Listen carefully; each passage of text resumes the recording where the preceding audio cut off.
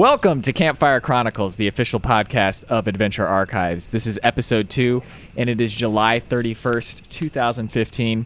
I am Robby Huang, and today I'm joined with... Andrew Lin. Bryan Lin. And Grievous Thomas. All right, Grievous Thomas. That's literally that's his like first and last name, Grievous Thomas. Yeah, it's like Keith David. It's like two first names for a first and last name. Okay, well, to start off, we just launched our Patreon page. Yeah. And we want to just start off by saying thank you from the very bottom of our hearts to everybody who has donated. Absolutely. Yeah, seriously, thank you so much, because it does help a lot. And you know what? I'm just going to go ahead and list the first names of everybody who did. Go for it. So we got Bill, Dylan, Joshua, Margaret, Nicholas, Samuli, hope I'm pronouncing that right, Dominic, James, Jason, Andreas, Sunjan, and Hong. Thank you. And particular big thanks to Sunjan and Hong for $50 that they're contributing. That is just incredible and beyond our wildest expectations.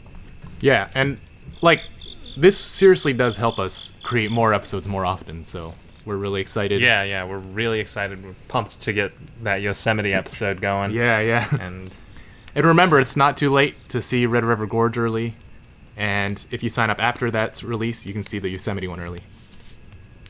Yes. The Red River Gorge is coming out on August 10th, but of course, if you donate right now, you can see it immediately. And Thomas, there was something you wanted me to mention, but I can't remember what it is, so why don't you tell the listeners what it was? Oh, yeah. If any listeners have any topic ideas that you want us to talk about, we're struggling every week to find things to talk about, so please be our inspiration. We're not struggling, but we're happy to talk about what you want us to. Yeah, we're not struggling, but we want to get our viewers, we want to get them involved too. Considering this is only the second episode. Yes, because it's kind of important. You guys are the ones listening, so we kind of want to talk about what you want to hear. Yeah, exactly. Okay, so Andrew, what exactly goes into making an episode? Oh man, it's a lot. What a lot of people don't realize, and what I never realized about media, is just hours of effort can go into the smallest things that nobody even notices. But the thing is, if you didn't put the effort in, then everybody would notice because it would look like a mistake. And to give an example, all those little graphics of day 1, day 2, day 3, it took me an hour to do that because I had to relearn how to do it in After Effects rather than using Sony Vegas. And also the map sequence took me 3 hours. That was the map sequence. That was an incredible display of effort that you did. You literally spent 3 hours drawing the curve of the line of that map. I zoomed in and I made sure the line was perfectly centered. It was actually probably more effort than needed to go in there, but I mean, and I don't know. It's it doesn't bother you when it's something you love to do, but it's people don't realize how much effort goes into all these little things that are just unnoticeable, you know? The most people see is whenever we show in our videos, where we walk back to our camera, and then that kind of breaks the fourth wall a little, and people realize, oh, they still have to go back and get that camera that they left there. Yeah, that's the best though, is when we can make that invisible. Yeah, when we've succeeded when people forget that we have to do that. Yeah, you know and that's sort of what I meant with when you put so much effort into something. A lot of people don't notice it, but in a way that's good because otherwise they'd notice all these mistakes. Right, yeah, exactly. And it's funny too because when we first started this series, we had 2 false starts. And both times we just didn't realize how much effort you need to put into the actual filming of it. And it's you're I don't really feel like getting the camera out to do that. It's no, you have to get the camera out and set it up properly and do it right. You know? Actually part of that was also because of the conditions of the filming. And Thomas, you're about to ask where that was? Yeah, where did you guys go for that? I don't actually know. Yeah, so the first one we did was at Hocking Hills. Me and Robby sort of went there just to try and just to get it started. But Hocking Hills is not I don't know, it's full of people. There's not actual camping except at campgrounds. And it just wasn't interesting. And we also learned that you shouldn't talk for 40 minutes on the screen You know, it's funny. We still have that footage though, and I think it'd be real interesting to actually go through it now to see if I could actually like salvage like a maybe 20-minute episode out of that. Yeah, because that might be possible. Yeah. Oh, and the other one was at Land Between the Lakes in Kentucky. And so, yeah, that was more environmental than anything else. Well, okay, so part of the problem was we had like we had two other people with us, or was Danny there? No, Danny. Yeah, so Derek and Derek and Sean, yeah. Yeah, and like when you're with people who aren't really like in on the whole filming thing, it's kind of like you're always like, oh, I don't want to make them stop to get this shot. But exactly, also, Brian, you can tell the other side of the other. Well, we actually touched upon this in a live video chat we had a while ago, but we were not prepared for the mosquitoes. It was unbelievable and pretty much destroyed any motivation of wanting to camp there.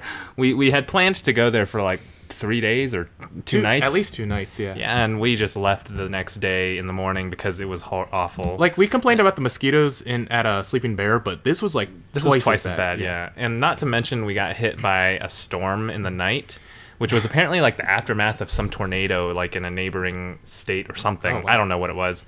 But we got hit by a really bad storm, so by the next morning we were done. I was actually trying to remember why we had the rain flies covering the tarp, and it was because the mosquitoes were so bad.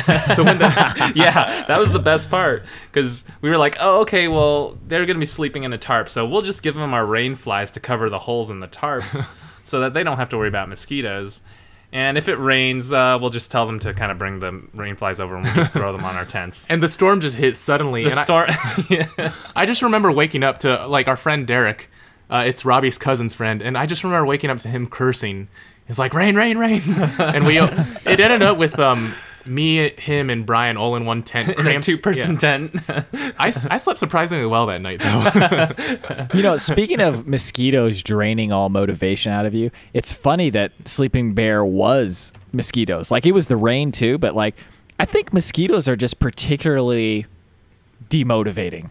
Mosquitoes are the worst. They are the absolute worst. Rain is nothing compared to mosquitoes. Yeah. Usually. Because rain, it's like, you get wet and, you know, whatever, you just move on. But mosquitoes, it's like they're constant nuisance, and the effect is lingering throughout the rest. Like I still have spots on my arms from mosquito bites from Red River Gorge. Was it even Red? Yeah, Red River Gorge. Oh man, I think I've seen a total of 3 mosquitoes out here in Los Angeles.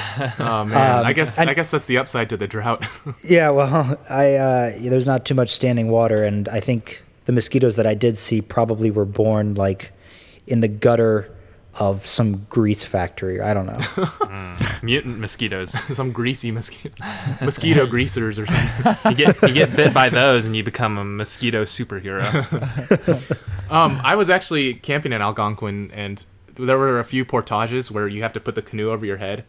And man, it's when the mosquitoes are bad, they'll get under there and they won't get out. And you're carrying this heavy canoe, and it's just So in our first episode, Thomas kind of gave a little bit of a introduction to himself. His origin story. his origin story. So we figured we'd do that for each person here in Adventure Archives, just so you can kind of get to know us better. And I guess this week Andrew's going to give a little story about himself. Yeah, so the story I want to talk about is the first time me, Robbie, and Brian went backpacking, like for real backpacking. The first time we went backpacking was in Shenandoah National Park. And I say for real backpacking because we actually hiked into where we camped. But in a sense, it wasn't, because we were using like these book bags from Walmart with like things strapped to it with rope. And we also, we sort of stayed at the same campsite and just like did day hikes. But it's funny because I remember when we got there, you guys remember we like drove up to the road and, well, I'll start out with this. We didn't tell our parents about what we were doing because we knew they'd freak out. And we were so unprepared. We didn't even have a plan. We didn't know we were hiking. We literally got to the ranger station last minute, and we asked the ranger, yeah, where's a place to go backpacking? And it was like 5 minutes till closing, and he was like, This is why I'm so like anal about how having everything prepared before we go on a trip, because I don't want another experience like that. And like, so the guy tells us a good place to go, and that's really nice of him. And like my mom my mom and dad who are driving us are like freaking out because they thought we were like doing some like car side camping. But I just remember like driving on the road, and you could see this like meadow going down the slope on the side of the road, and you could just see these big bright blue hills everywhere, and like you could see for miles. But the actual camping was like when I first did it, like I was kind of unimpressed. You were there too, right, Brian? Like the scenery was like... Yeah, well, I think we just got a bad tip from the ranger. No offense if he ever listens to this, if he even remembers. But like the path that we took, it was called the Hall School Trail or something. I mean, it was just like a lot of forest. And yeah, it was just. I mean, you expect a lot of forest when you go camping, but this was just like nothing but trees. There wasn't really much of any like good views or anything like that. Also, the other thing is that the way that we backpacked is not the way that we backpack now, because we backpacked in, found a site, and then just like branched off the next day, and then came back, and then branched off and came back. But like backpacking in general is like the best way to do it, and the way we do it now is where you go hike, camp, then go to the next campsite and then the next campsite, and you like do like a loop or whatever, but that way you see something new all the time.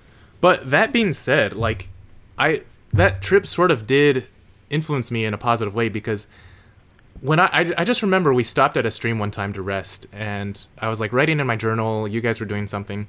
I remember staring down the stream where the forest was like all open, and I was just thinking to myself, like, I could walk across these rocks all the way down the stream if I wanted to, and no one would tell me no. No one would say, oh, you're trespassing on my lawn. No one would say, oh, that's dangerous. We were free from all rules, legal boundaries, social norms. You could do anything.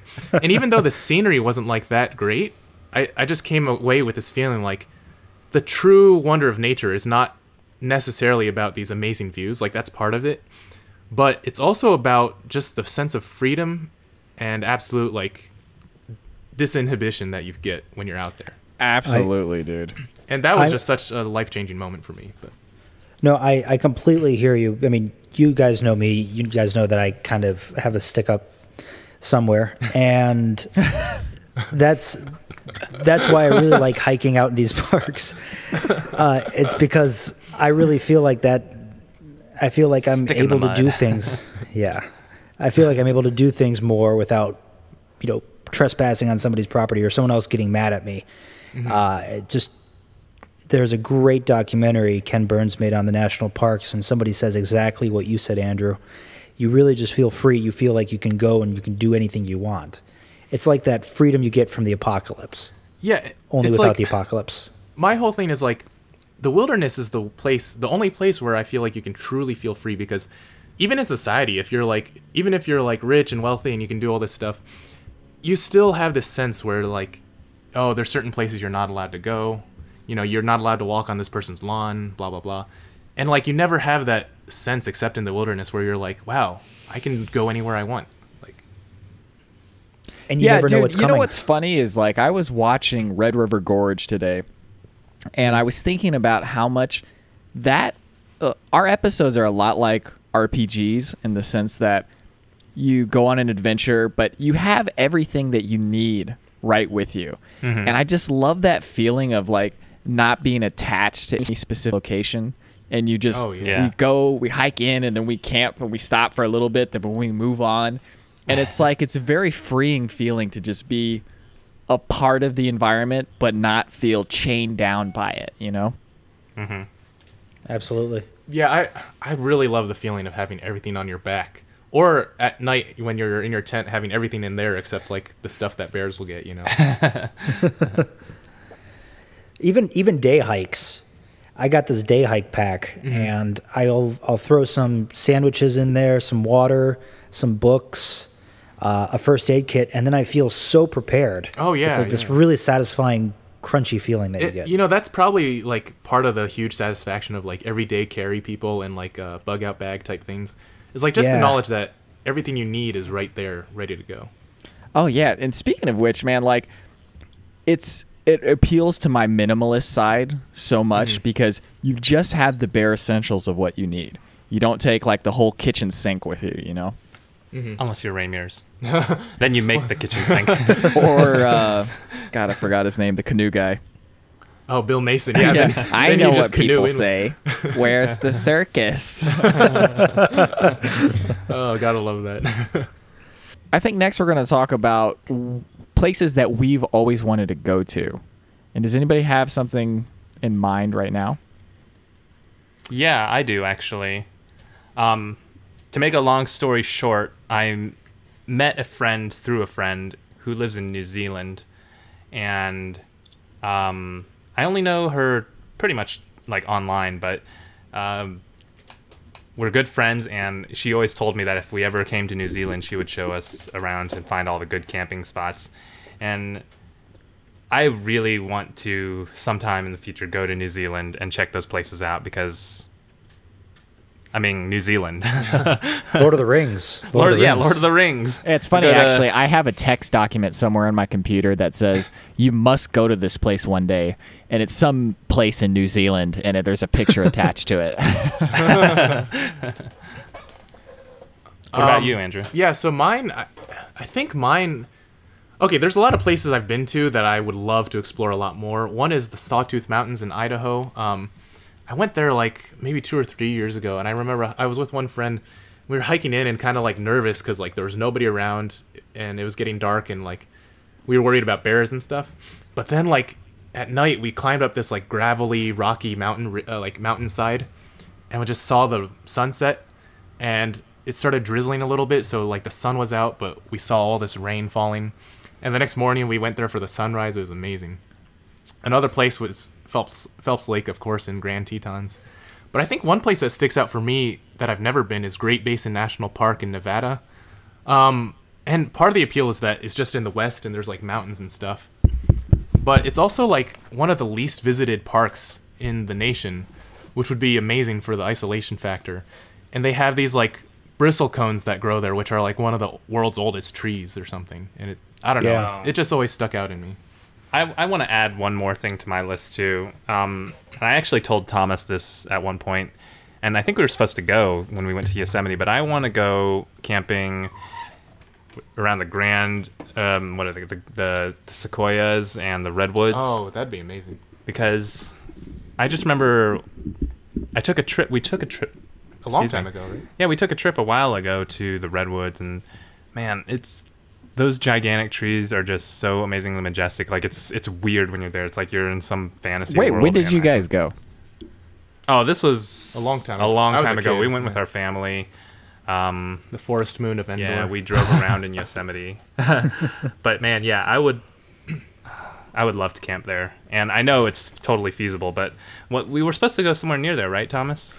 Well, we are going to be right near there. It's just a shame because it's all closed. Yeah. Unfortunate, but yeah, I guess it's for some future episode or something. Yeah. Speaking of which, Thomas, what's your bucket place? Yeah, Bucket place. It's a place I've seen in the distance, but I've actually never gone. When I went to Ecuador, it felt like I was in a different world.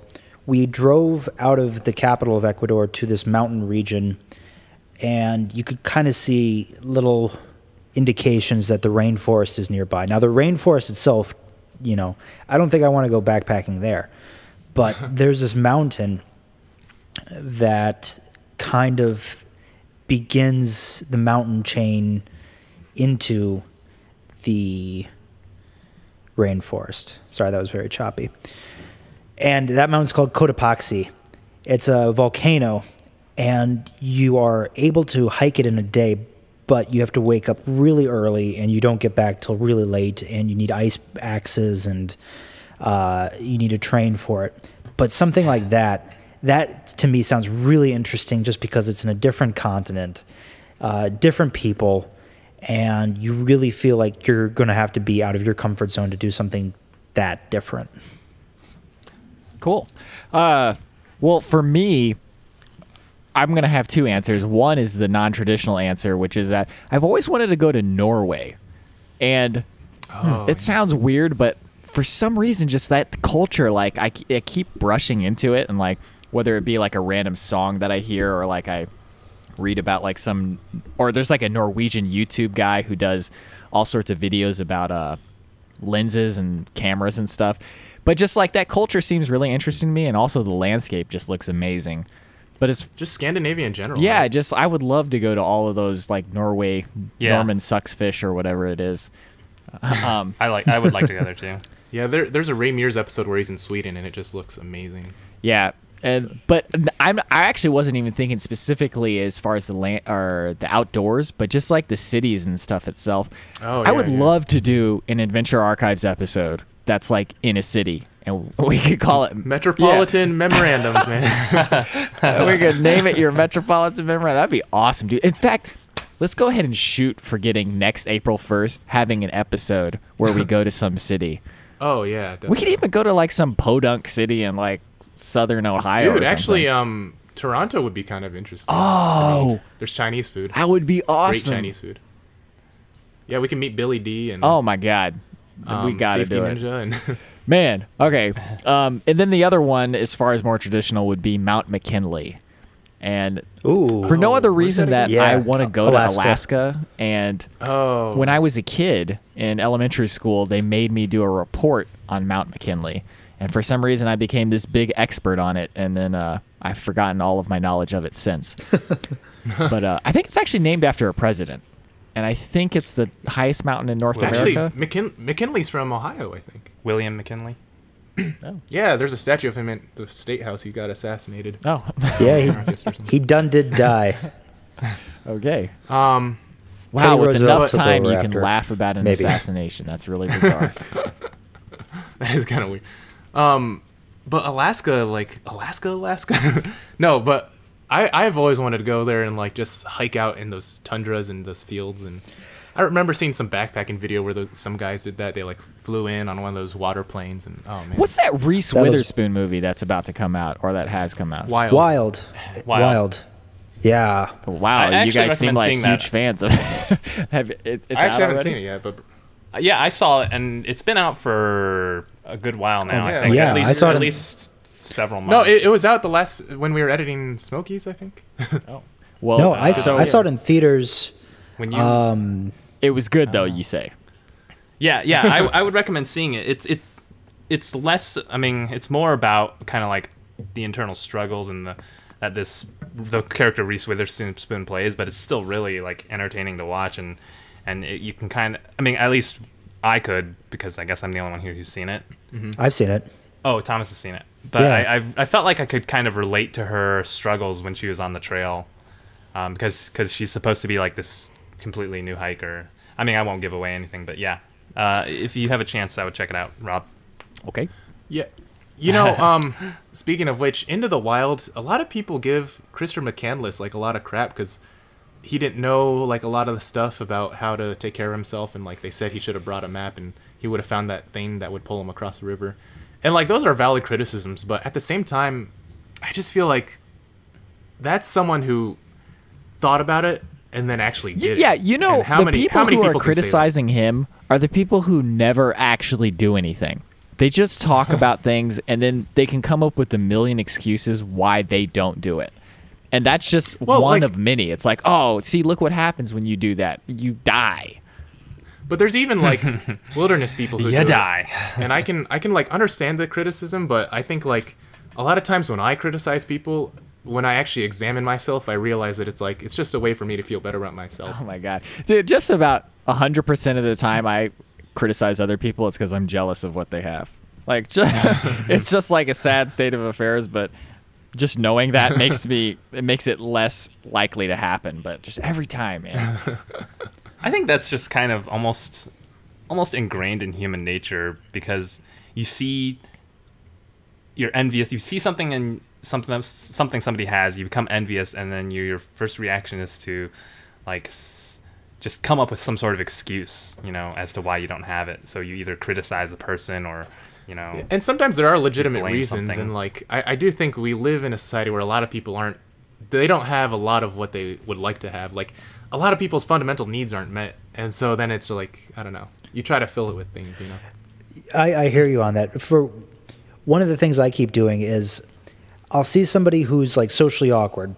There's this TV show that it's my biggest guilty pleasure, and you can watch these people in a house for 24 hours. What TV show? Big Brother. Oh my god, that is a guilty Thomas. pleasure. That is. And so I've been watching the live streams. I say it's for research. I think but, still going. Oh yeah, season 17. So anyway, there's this kid who's really awkward. He's 22. He's my age, but he's like super awkward. Like he doesn't eat any food that has flavoring. He only eats bland food. All the other house guests. Unflavored Mayonnaise and bread. Now, is he awkward? I mean, I don't know if you know this, but is he awkward because of just how he is, or is he awkward because of the situation he's been put into? I think it's both, and the way he's responding to the situation he's into is just making him kind of, it exacerbates it almost. So I'm watching this guy, and this big football guy who's just beautiful all over is talking to I could have chosen a different word. We got your point. No, that's fine. He's talking to him and he's like, what do you want in your chicken? He's like, I don't want anything. My dad knows not to put the sauce on the pasta when we're making it because I like my food the way it's supposed to taste.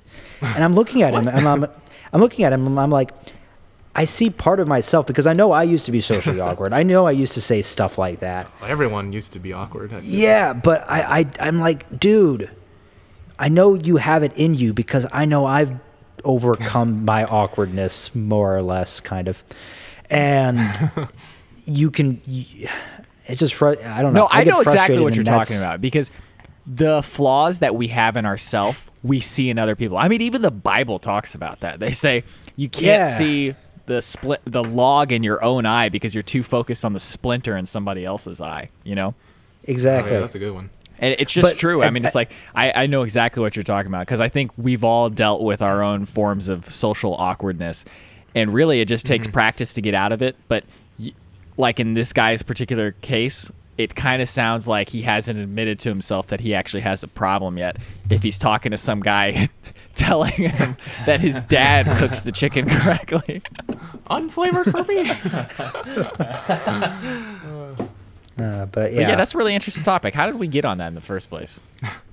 Talking about our own criticisms and stuff and into the wild. Yeah. But yeah, I don't know, man. It's social awkwardness is like, but on the flip side, and this is something I sort of believe for everything, where I think a lot of the things we view as like bad aspects have a good aspect to them. So like, for example, there was a study that showed people who are socially awkward are actually more empathetic in a sense because they understand that if they say something awkward, it might make the other person uncomfortable.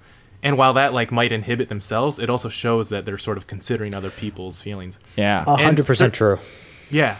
And there's other things too, like pain.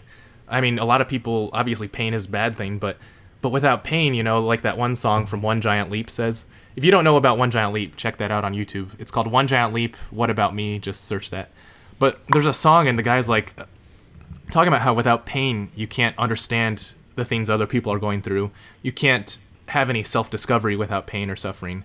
And then he says a pain-free life is seldom free of regret. And that's like such a great line. Oh, man. And he also talks about how like egos, like, egos can make you really selfish. They can make you really vain, but it can also make you strive to do a lot of better things for yourself. Yeah, and going back to the pain thing real quick, every good thing and every learning opportunity and every period of growth is preceded by pain. So like whatever you're trying to do, it's painful at first. Like you want to go ask a girl out. Oh my God, dude, it's so nerve-wracking the first few times you do it. And then it gradually gets easier. The more you practice it, the more it gets easy. But at the beginning, you have to get through that pain period. And I think that's kind of what he meant about like the regret thing is that whenever you don't get through the pain period in these things and you just let that stop you, even though you should be doing something, that's where that regret like comes from. It's funny because we talk about this in Red River Gorge, and we also talk about this next point I'm going to bring up, but I do think that for a lot of people, they do live a life, though, where there's way too much pain, like more pain than anyone needs, There's people like living on $1 a day picking trash, people who are like getting killed and stuff. And without going too deep into that, I think the thing we mentioned in Red River Gorge is it's all about finding a balance where you have the suffering and pain that like you would in a natural, healthy state. and you use that to grow and to learn. But you also don't want to live a life where there's too much pain. And you also don't want to live a life where there's too much comfort and all you're doing is laying in bed like I did all day today. like browsing Facebook. Yeah, no, it's really tough to find that balance. Like, that's what being a human is, really, is because we gotta find that balance. We want the comfort, but we want the pain. Like, we want to be pushed and we want to, like, be challenged, but then we want to be... It's so applicable. It's so applicable in almost any setting, you know, whether it's school or work or a relationship or a breakup.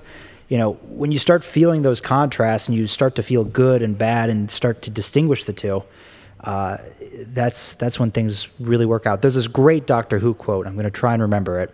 There are good things and then there are bad things. And just because you have bad things doesn't mean they outweigh the good things. Yeah. I butchered that, but somewhere, watch the episode. Have you guys 5. ever heard of the Hindu concept of Nirvikalpa? Yeah. Nope. So it's basic. You have? I can't remember what it is, but I took world religion back in high school. Okay, so it's like existence, or each universe, like, so our current universe, it's split into 4 parts. And like each part has like a percentage of time that it is. I can't remember the exact percentage. But like the first epic is like just complete bliss, and like, you know, people are doing all the things they'd be doing with complete bliss. And then the second epic is like some bad things, like a few bad things happen. You're like, oh, that was a little weird. Then the third one is like some bad stuff actually starts happening. You're like, oh, this is not good. And then in the fourth epic, which is what we're supposed to be in right now, it's just like bad things are happening left and right, and you're like, God, what is happening? But the actual breakdown of the time that each one of those comes out to like 60% good and 40% bad. So like if you look at it that way, that's like you got to get your life to like 60% good and then 40% bad, and that's like a nice, satisfying life. And you know, to avoid delving too much into nihilism, I do want to say, like, there are opportunities to make things good for other people and for yourself. I mean, like, an example being that we have more than enough food to feed every single human being, like 3,000 calories daily. But there are reasons that doesn't happen. But the point is, like, a lot of times we think, like, oh, it's just not possible. This is just the condition of the world. But that's not necessarily true. Like, there's a lot we can do to improve the lives of Absolutely, dude. It's like, just think about how much food we waste in restaurants. Why can't we just feed people with billions of pounds a year go wasted. Or like discolored fruit or misshapen fruit. Oh yeah. Gotta do that Freegan thing, man. Here, I found the quote and I want to read it and then I'll be done. But you guys were talking about, you know, whether or not something's worth it, that contrast. And so quickly, the episode, they tried to save Vincent van Gogh from killing himself. They didn't, because Vincent van Gogh killed himself. And so she said, we didn't make a difference at all. And then the doctor said, I wouldn't say that. The way I see it, every life is a pile of good things and bad things. The good things don't always soften the bad things, but vice versa, the bad things don't necessarily spoil the good things and make them unimportant. Yeah. Mm-hmm. Yeah, Did you guys hear that one? In fact, a lot of times, it's the contrast that makes the other one better. Like, it's the bad that makes the good so good. Yeah. We live in a digital universe. A binary universe. A binary sunset. Sorry. Okay, well, I guess that does it for this week's episode of Campfire Chronicles. This has been episode 2. I'll put the fire out. Go ahead and blow on it real quick. Just give it a... Yeah. Oh, no, that's only fueling the flames. Okay, well, let's just stoke it up and then cook marshmallows.